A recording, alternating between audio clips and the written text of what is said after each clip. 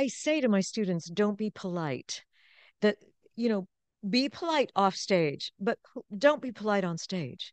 Because if you're being polite on stage, you go to when I go to the theater and my head, which is exploding with stuff, and all kinds of tempests and all kinds of stuff.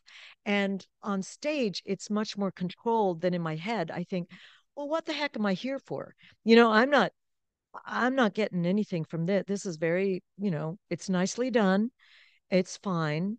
But it's not taking me anyplace. It's not gripping me. It's not taking me anyplace. So I wanted to go to a place that a person on stage and the creators on stage have had the as Lorca says, the duende, you that's the that's a holy thing too. That's a whole other thing, but it's like the fearlessness to be able to go to a place that you don't know, you know and to trust that somehow in that not knowing, it will come up, it will be made known.